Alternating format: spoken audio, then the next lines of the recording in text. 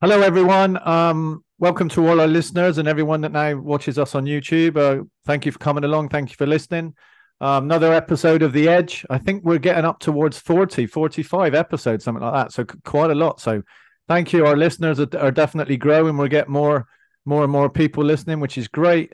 We have another guest with us today, Chris Foulon. Thank you very much for coming along, Chris. The first question, as always, on my podcast is going to be kind of, how did you get started? Where did you start your career? And that kind of, how did you get to where you are today?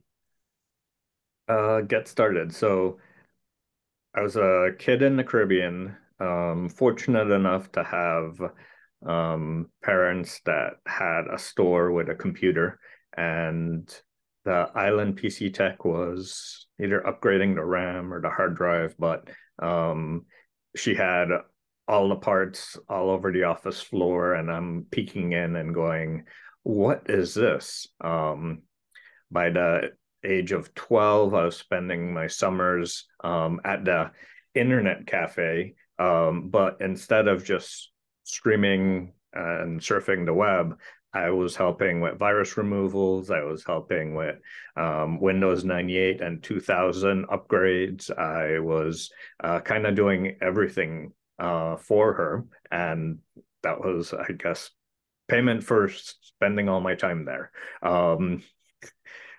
Eventually grew up, hit 2000, was deciding what to do for a career.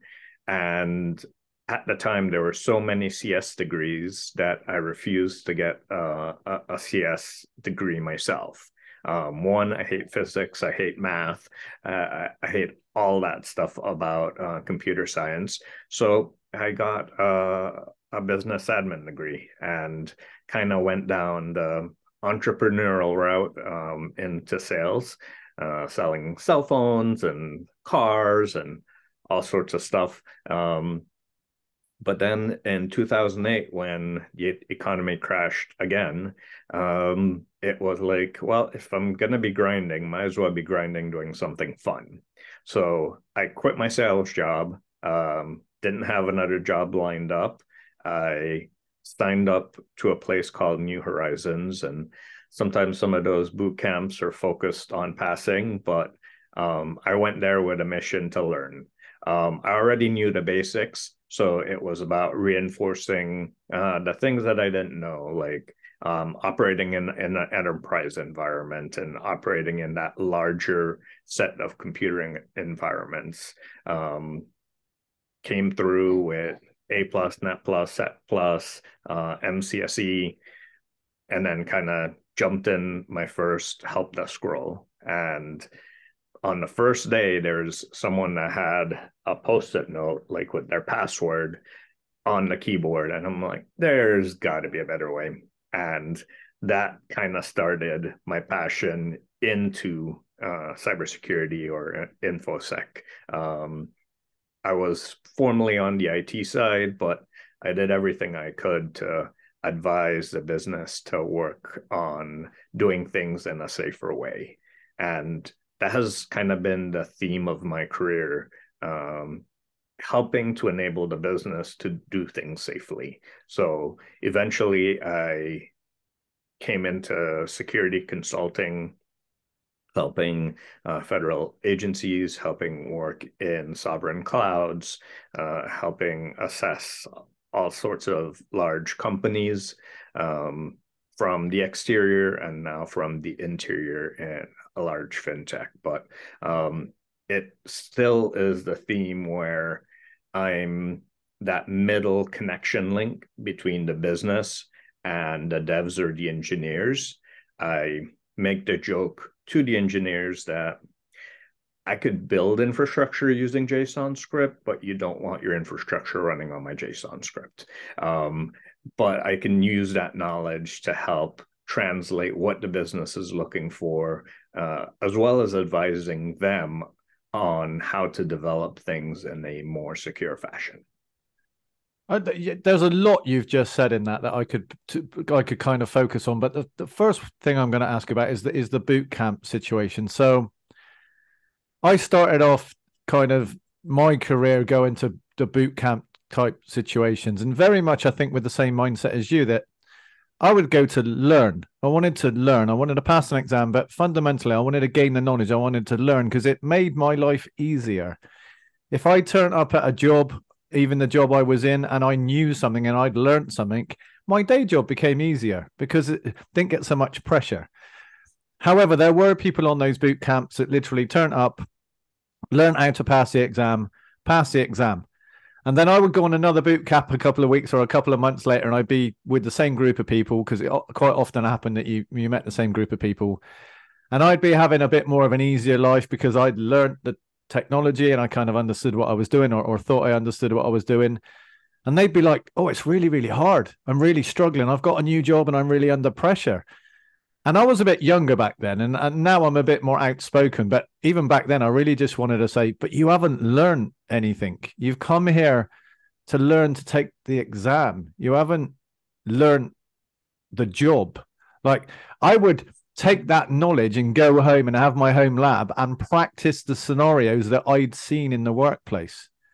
So I guess my question to you is, certifications for me are quite important. I like to have them.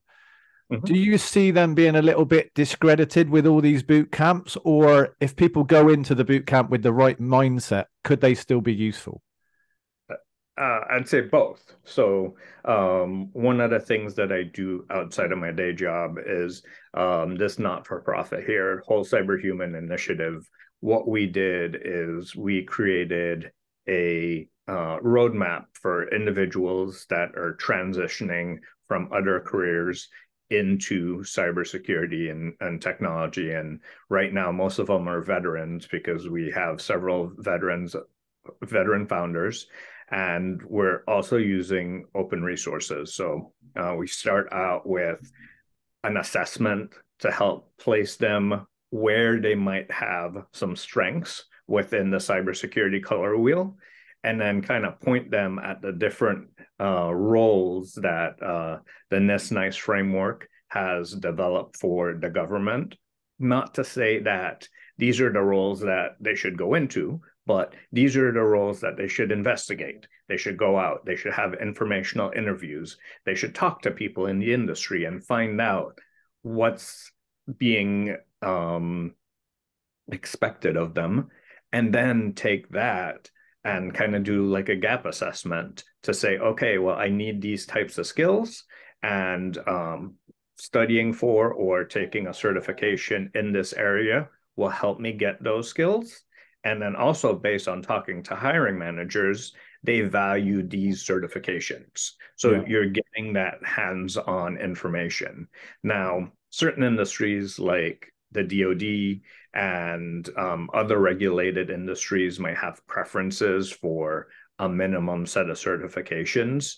And while that helps manage bigger contracts and things like that, it's influenced the private sector too much because they're just copying and pasting these requirements without fully understanding the depth of experience needed to kind of qualify for these, as well as whether the skills and competencies gained from the certification will even be useful in a role. Because having a CISSP for a SOC analyst, not very helpful, kind of overqualified, as well as it's not at the technical layer that they need to be successful in that role. So that's the other thing that we do in this nonprofit, is that we help employers with creating helpful job descriptions, creating a helpful road for progress through the talent pipeline so that they can create, okay, these are the expectations at this layer, and then this is the expectation at the next layer. That way they can ideally start from interns or very novices and have them progress up, and have the ones above teach the other ones, so that they have a full life cycle of individuals coming from green to more mature, and they don't have to worry about trying to find that purple unicorn out there, kind kind of do everything for them. See, for me, cyber is kind of mirroring what IT did, say, 30, 40 years ago. And what, because I wasn't at the start of IT, but we were relatively close to the start. I mean, there was no internet when I kind of got into it. Computers were really only used for playing games, ZX Spectrum and stuff. So we could get in very early, and the playing field we played on was very, very small. There was very little to do. There was nothing like, there was no real email. There was no real kind of file servers. It was an ERP system, and that was it. So we had the luxury of being able to grow and evolve into that, and also grow and evolve and kind of understand a bit more about infosec and then security and now cybersecurity. We could kind of take that path. So we had the luxury of being able to do that. And I remember job adverts back then when I was applying were as bad as they are in cyber today, because you would have an organization going, I need an IT person, and they need to be able to do everything from wire the refrigerator to create a WAN. It was so vast. And I think we're at a similar place with cyber. So I think it's really good that people like yourselves are not only helping candidates understand where they would best fit and where possibly is a good opportunity for them to go, but also on the reverse side, helping companies understand that that job description is 20 different people. It's not one. And fundamentally, there are still many, many companies out there where their IT team may be 50 to 100 people and they've got one security person. What they're not realizing is actually you probably need almost as many people that at least understand security as you do understand IT, because otherwise the IT infrastructure type people or the network people are the ones that are going to be inherently, even by accident, doing configurations that aren't secure. So it needs to be kind of a whole arena. So I think it's really good to be able to match up candidates with kind of real world jobs. But John, anything you want to add on that? No, I think you hit on a few points there, and you know, Chris, I like what you did with your career. You didn't come out of directly and you said, hey, I don't want to go get a CS degree. I'm going to go get a business degree. And you knew you had a passion for computers and security as well. And being able to tie the two together and then bring it together. I believe you're in the fintech industry, to be that broker between, the technical folks and the business. I think there needs to be more of that in security because, Jay, you mentioned it. A lot of the folks that are in security these days come out of the IT background. Maybe they're infrastructure people, maybe they're firewall people. My history is a lot of them don't understand the business. They don't get it. They're focused on that widget there, that process there. They don't get the whole context of the business, and being able to tie that back together, in a sense, it's in IT, it's really a superpower. Yeah, and to add to that, the podcast that I also do, Breaking into Cybersecurity, started from my journey of breaking in and the challenges that I had.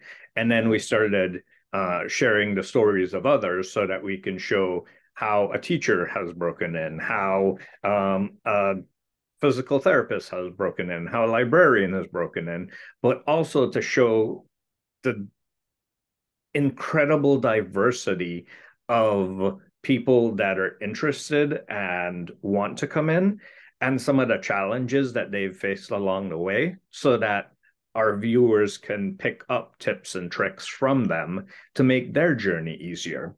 And recently we've evolved to adding a leadership series where now we're having leaders share both what you're looking for in talent, as well as the skills and competencies that are required to be a successful leader. And most of the times, the technical ones are at the bottom of the stack, and things like communication, collaboration, influence, networking, those are the ones that rise to the top of the stack, because it allows that security leader to be truly a part of the business and to understand what you're looking for to get sales, to produce widgets, to whatever drives that organization, and help them create an infrastructure or an application that delivers on that. I love what you said there about soft skills. I was out at a private club, if you want to call it that. whiskey library last night and meeting with some peers, and we were talking about one of the guys that I was there with. He used to work with him, and we were talking about this change that has happened since 2020, 3 years ago, about this time. And because we worked in a company that was, I'll say it, butts and seats. That's how they operated. There was no remote workforce. They didn't support it. And now he's working in a company that has transitioned mostly to this remote style of work. And one of the challenges, he said, is it is that soft skills, because that person that you are working with directly only knows you from the screen. And that abstraction level causes a situation where that other person tends to get a little more aggressive.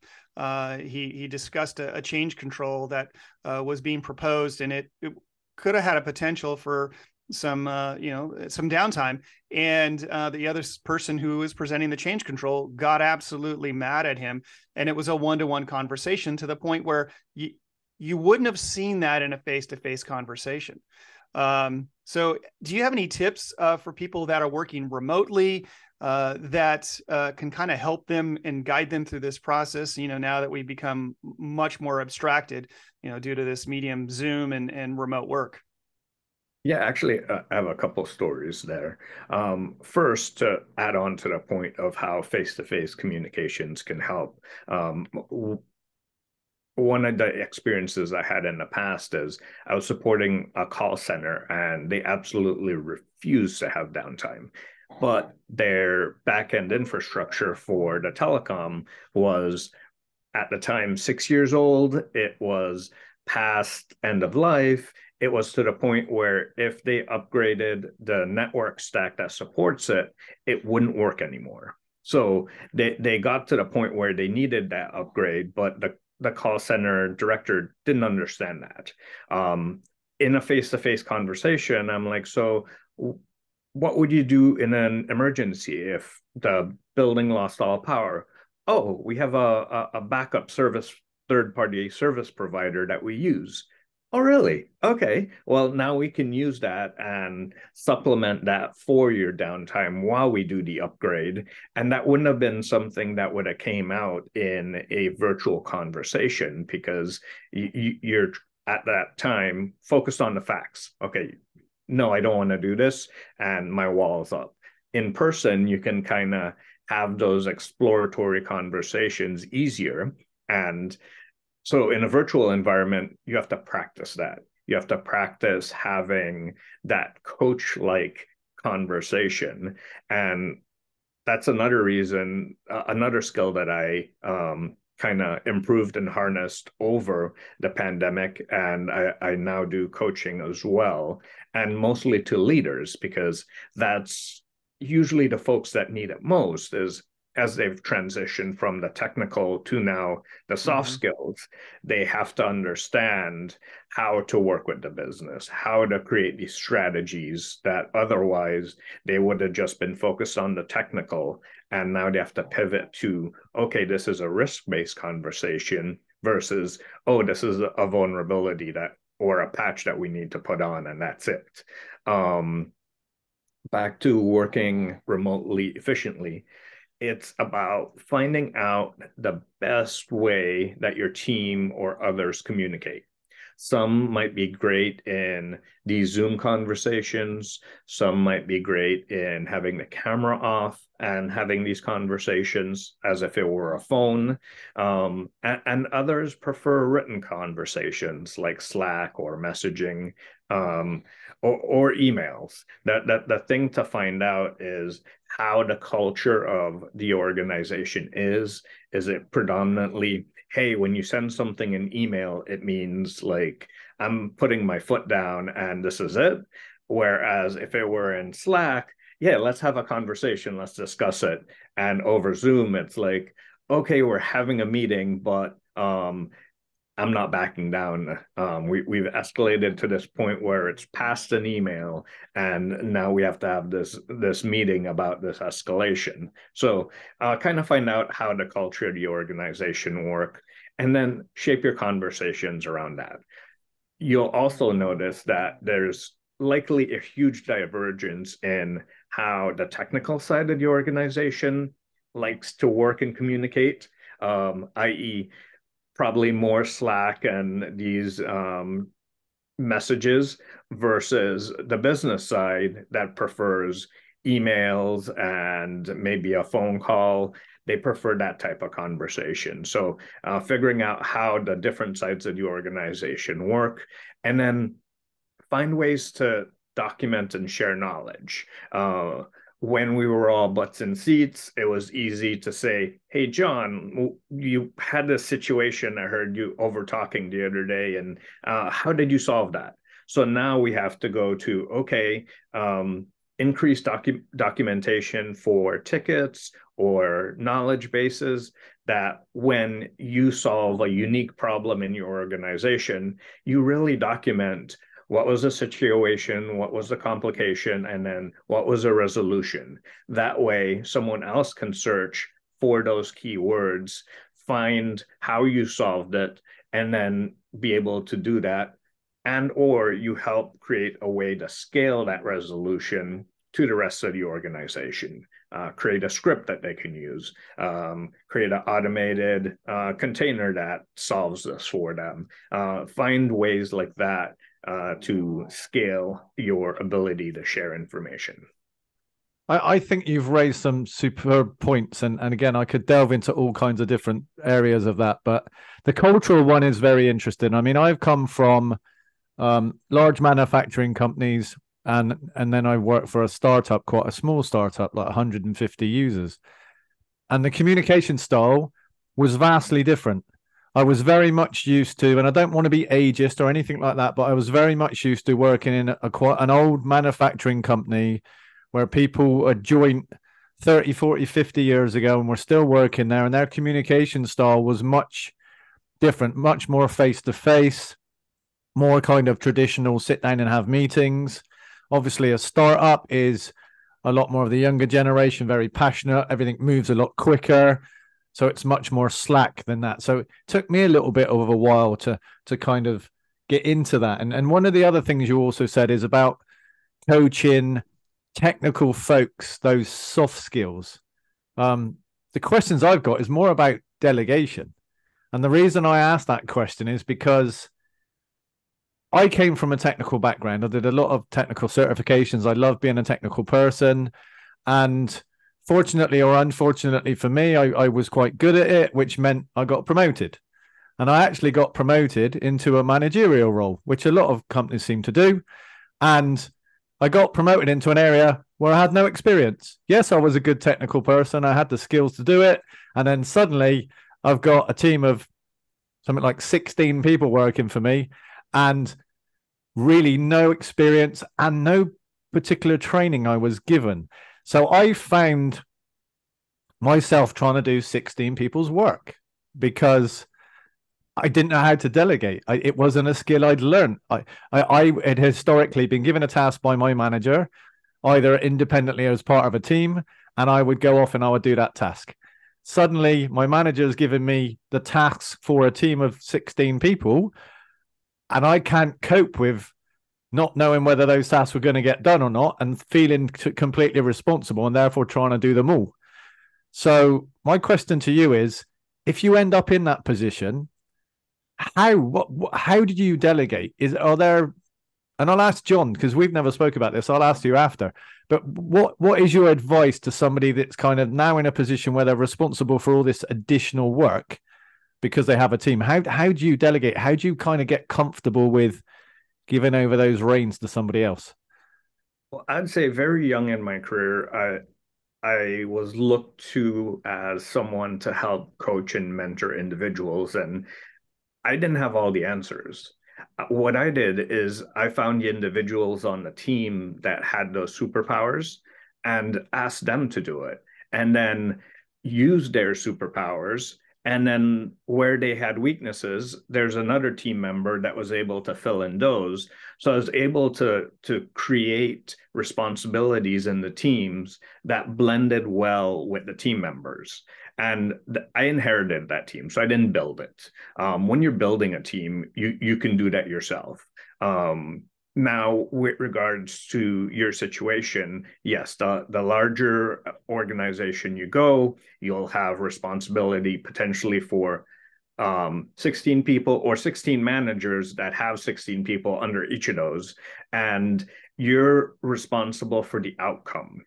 You have to shift away from understanding and trying to micromanage at the task level, and you provide direction. This is the outcome that I'm looking for.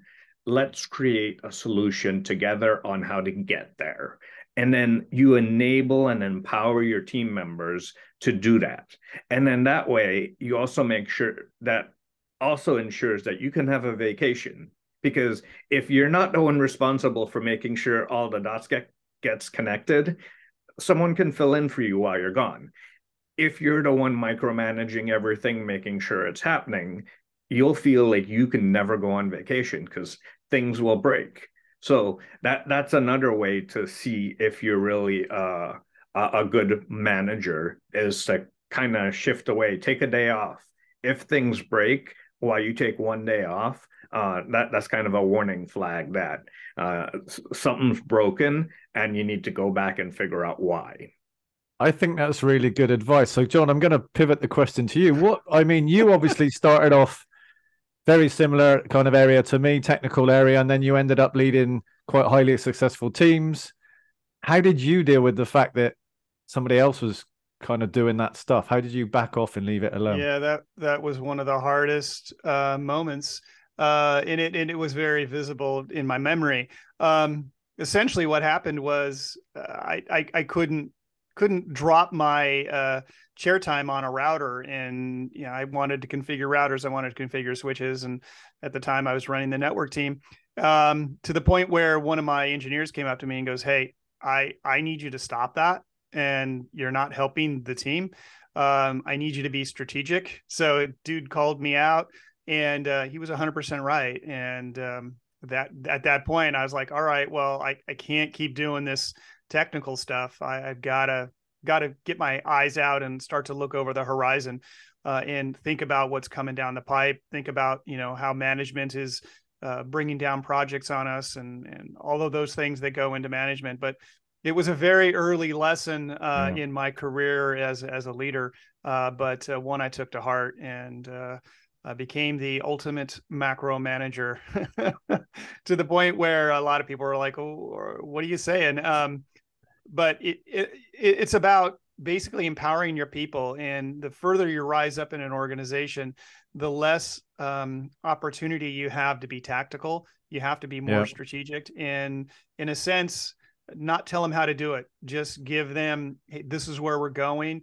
I need you to figure out." It's very much like in the military. If you're a general, you're not a tactical person. You're not going to tell the lieutenant, how to deploy his troops. You're going to say, "Hey, here's the objective. Here's the rules of engagement. Go. Now you plan it out, and you go seize that hill or whatever it may be." The further you go up the chain, the more abstracted you need to be, and the more empowering you need to be to your teams. So that's kind of how I learned how not to be micromanaging. I think I struggled in my early days, and we all do. I was lucky to have some very good kind of managers in my time. I call them leaders, really, the managers. And I remember really struggling to delegate to my team. And he pulled me to one side one day and he said to me, "I allowed you to make mistakes. And you have got to where you are today because I allowed you to make those mistakes. And I didn't give you too much grief for making those mistakes." Obviously, he didn't let me make constant mistakes. He would remind me if I'd done it twice, probably not a good idea to do it a third time. But he allowed me to make those mistakes. And he said, if you don't allow your team to make those mistakes, they're never going to learn. And then if you do go away for a day or you do go on a holiday, there'll be a raft of mistakes. So I took a step back and I found it a little bit easier to delegate. But my biggest issues with delegation was, if I was going through a difficult part in my life, if I was under pressure, I was under stress, or I was given a task that I couldn't do straight away and I struggled with, I would fall back to doing the technical work because I could do it well. And I don't mean that to sound arrogant, but I was so familiar with doing it that I could configure a switch or a router. I could configure a VMware kind of setup. I could create a Windows server. I knew Microsoft Exchange pretty well. If I was under pressure and my bosses said, go off and write a strategy, and I was struggling with it, I would find myself kind of getting back in the trenches and being involved again, because it gave me that comfort factor. And it was only really in the last few years before I left my last company that I thought, if I don't bring the team up to speed, I won't be able to leave, because they will hold on to me. The management will hold on to me. So in the last project I did with the previous company, I literally just observed.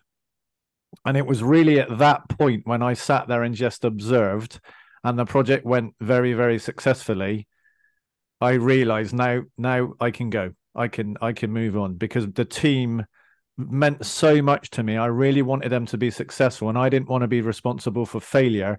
But at that point, I knew that I didn't need to be on the sidelines anymore, that they could do it on their own. Sorry, go on, Chris. I was going to say, a great analogy for technical folks, how to explain this, is a startup, everything's in prod. As you start to improve, then you have a dev environment and a prod environment. So they can make some mistakes in dev, and then they'll go to prod. And then when you're really mature, you have a dev, you have a test, you have a QA. Yeah. Like, you have those multiple different areas to check quality, to test for bugs, all these things. But that's an example of how you mature in leadership. You go from testing everything on the fly to, hey, how about you go off and you develop your solution, you test it out, and then you come to me when you're ready, and then we'll release it. And then it's like, oh, well, maybe we'll have one of your engineers also do a QA check on your code. And then now it's like, okay, well, let's put in technical controls. Let's have this security software check for these bugs and these vulnerabilities, so you don't have to do it manually. And that takes off the load. And then now you can go. So as you rise in the levels, the boundaries for them to test in different ways and to fail in different ways are there, but they become very controlled, because you've learned what the mistakes are, where they are, how they are, and you can sit back and watch them do it, and only jump in if there's an emergency and help them. The other thing that I was going to say is, one of the switches in management culture that I love that's starting to happen today is that you're starting to realize that there's some people that are not people managers, not at all. So you're starting to create roles like staff engineers that, hey, you're really good at the technical. How about you stay there, right? And you can advise the engineers, and you can create technical strategy and all of that, and stay technical. And we'll have someone here that knows how to work with people and how to grow people and grow the business. They'll focus on that aspect. And that's one of the pivots that I've loved seeing over the past couple of years, that now they're separating out and saying, hey, not everyone needs to be a people manager or a business leader. You're now refining the roles.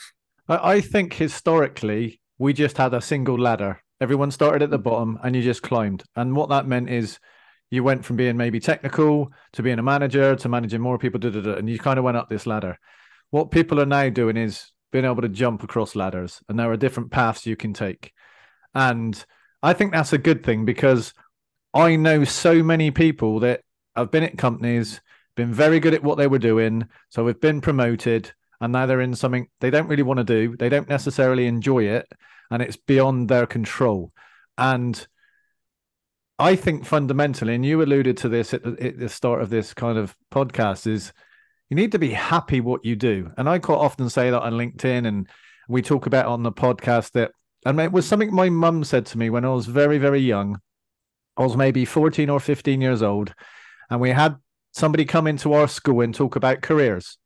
Now, I had no idea what I wanted to do at 14 years old. I mean, I do. I wanted to be an astronaut, but I never had any real idea of how or what I could actually do. And I remember being really nervous because there was a lot of people in the school that knew exactly what they wanted to do. And I had no idea. And I went home to my mum and I said, I'm really nervous, mum. I feel under pressure that I need to have something, like I need to drive towards something. And she said, I don't really care what you do in the future. I just want you to be happy. Find something that makes you happy. And I remember throughout my kind of time at university, I still had no idea what I wanted to do. And I sat down with her a few times and she's like, just do something you like. Because if you get out of bed every morning to go to work, and we all work quite hard, we've got long hours that we work, it has to be something you like. And funnily enough, for me, I kind of fell into IT. It is lucky that I like it because it is busy. I mean, we've all probably slept in computer centers on the floor or in offices. We've all done those things. We had to reschedule this podcast a number of times because we're all really, really busy people. But I think that's one bit of advice, or two bits of advice. Make sure you do something that you're really happy doing. And secondly, if you are a leader or a manager or whatever you want to call yourself, you have to acknowledge that your staff may make mistakes. So empower them to go out and make those mistakes. And I'm not saying let them make the same mistake over and over and over again. We shouldn't do that. But people are going to fail because we learn from failing. I want to pivot slightly because I just looked at the clock and time's ticking really quickly. Three interesting points that I want to point out. Go for it. And then I've got one more question before we get onto the fun stuff. Okay. Life is like a game of chutes and ladders now. You can go up the ladder, you can go down the ladder. There's lots of different roles to do. Yeah.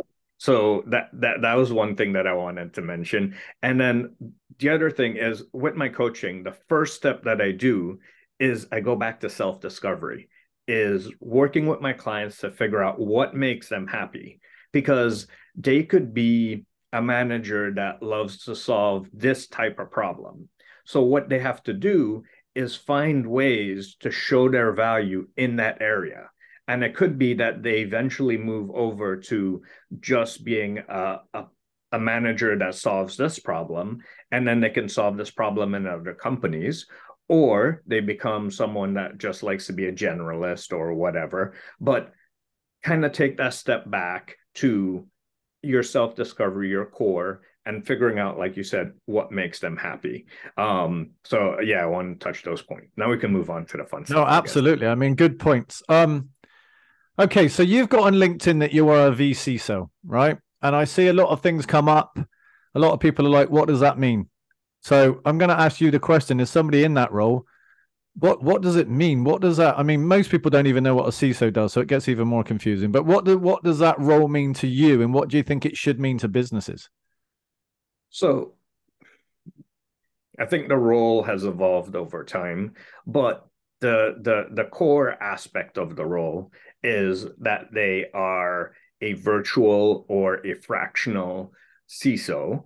And a CISO is a Chief Information Security Officer. So as a virtual CISO, you come in and you help organizations on a fractional basis, either sometimes leading the information security practice, or for larger organizations, you're providing advice and guidance to a security leader in that organization.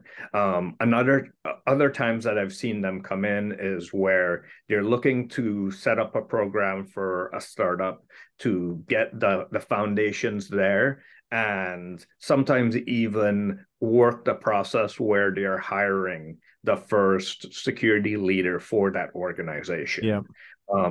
Other times I've seen it where they will come in, they have someone in IT that's leading the general practice, but they just need some guidance in how to do vulnerability management and set up a program, or how to do things like GDPR, privacy, how to do breach notifications, things like that, where you have a small problem or a small block of time, and you just need that resource to come in for that. Think of it like a project manager for cybersecurity, you should have a defined outcome that you're looking for them to do, usually within a set period of time. Sometimes you can reserve them for blocks of time, have them on contingency where you call them up and you have a block of hours for the month or the quarter. Other times it's like, well, I'll just call you up if there's an emergency, and we'll pay you as we need to. So those are the different ways that I've seen them been employed. Now, a vciso tends to need to have that leadership experience, that experience across the different areas within cybersecurity. And some of the challenges that we've seen with the dilution of this title is that you have consulting companies advising vciso services, but they're really being staffed with very young consultants that might not have that leadership experience, that strategic experience, and they're just coming in and solving the tactical problems versus creating a strategic implementation for the organization to then take and grow on. So that's some of the challenges that I've seen with that title and that name. And you see more vCISOs in like mid-sized companies that don't have like a dedicated security function? It goes across the board. I've seen very high companies where they'll have a former CISO come in and advise them in merger and acquisition or a divestiture, or it's typically a very complex project where they want the current security leader maybe focused on the strategic vision and want to distract them from that. So they bring in additional hands to help guide on the special project that needs to be done. But it also goes down to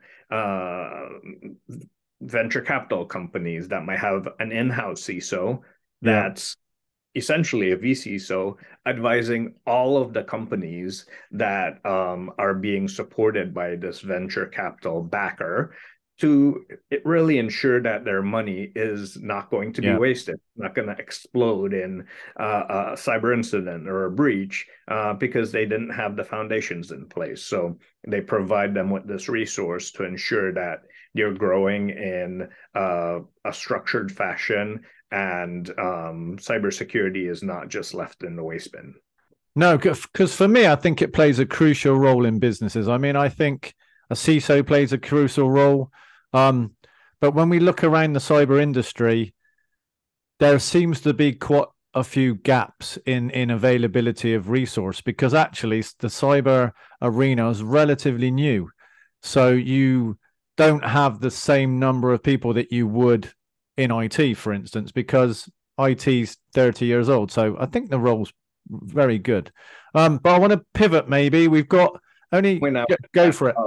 I think the quote unquote gap is both an inflicted problem as well as a expectation problem. So let's talk about it. So from an education perspective, being a young industry, we haven't really developed what's set as the foundation. Every industry has a different set of foundations. So we can't say, okay, everyone that's gone through this certification or this degree, you're ready for a junior analyst role. So every company now has to spend some time to develop these junior individuals. The problem is no one wants to develop these junior individuals and create that talent pipeline. They want to say, hey, I have this need here and it requires someone with experience, and therefore we're just going to hire someone with experience.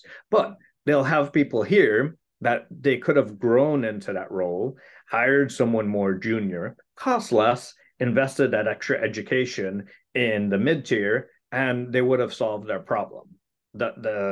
Everyone's short-sighted when it comes to the development of their talent pipeline. And it's something that organizations need to think about at a strategic level, because right now everything's like, we have this project, it needs to be done in this quarter, and we don't want to spend too much because it'll affect our stock price or it'll affect our earnings. So everything's being short-sighted when it comes to spend, and then you're complaining about the gap. So it's both the government as well as organizations need to help invest in developing our next generation, to have that foundation, to even have that general awareness of what security is.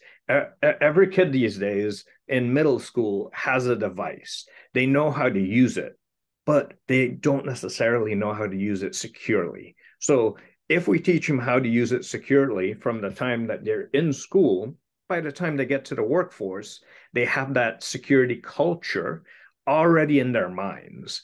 And that really helps them to be prepared to be security champions within an organization.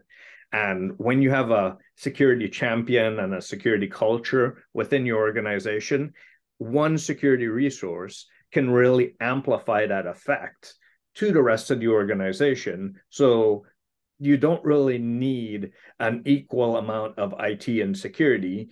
You can have less security because they already have a fundamental understanding of what they need to do. They just potentially need some guidance in the technical areas. I mean, I could speak to you for at least another hour. So we're definitely going to have you back on, because I want to talk about training youngsters. I want to talk about what you think about zero trust. I want to think more about and talk more about how security should be seen as a kind of a enabler in the business and all that. So we will definitely have to get you back on, but time's really ticking. Well, maybe Jay, maybe this is a Simon and Simon Magnum PI crossover and we just go on his show. That's what we should do. We're coming on your show and we'll just follow on. Absolutely.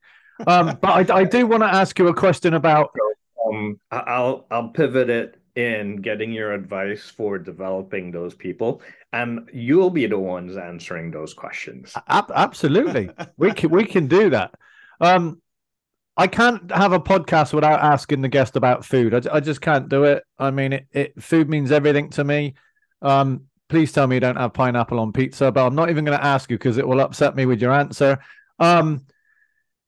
I've pivoted my question a little bit. I used to just say, what's the best thing you've ever eaten? And now I asked a question in regards to like food experience, because it's not always the food that's important. It's where it was, who you were with, and all that kind of stuff. So what's been your kind of best food experience is the question. Well, first to the pizza. I've learned to love one of my wife's favorites, which is thin crust, barbecue, with jalapeno and onions. Really nicely, maybe overly done, so there's a nice crisp to it. Yeah. That's really good.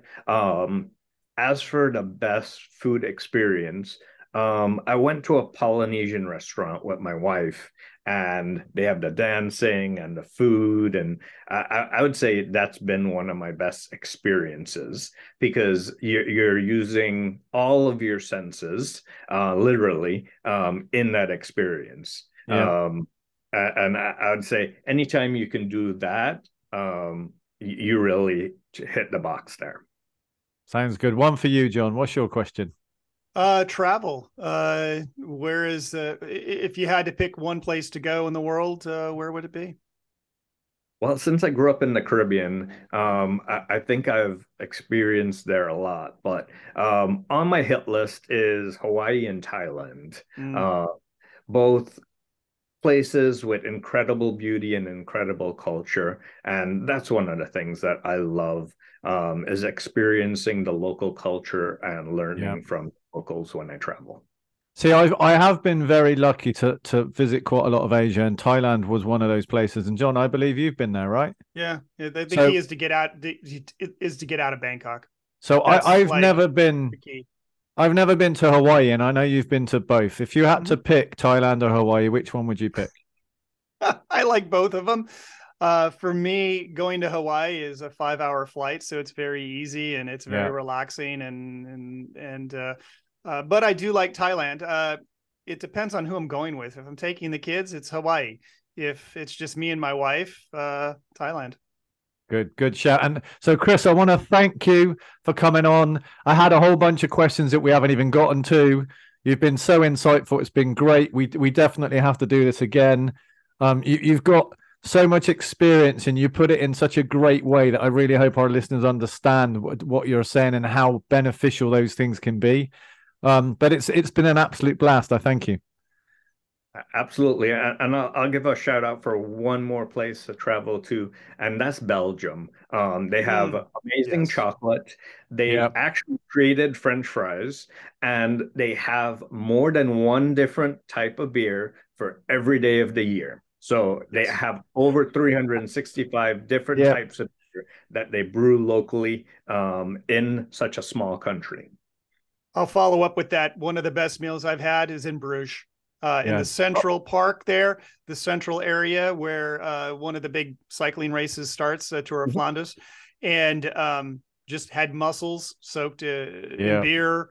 Amazing experience. Bruges is lovely. Very good chocolate. My mom's from, and my granddad had a place there. And when I lived in Belgium, I had the opportunity to live in Bruges inside the city circle. Yes. Horses that come by on the cobblestone streets, with a French fry place right next door and a waffle place across the street and a brewery across the street. So never had to travel very far. Now I'm hungry. Jay's getting on an airplane. Yeah, thank you very much for coming on, and no doubt we'll talk again soon. Thank you. Thank you.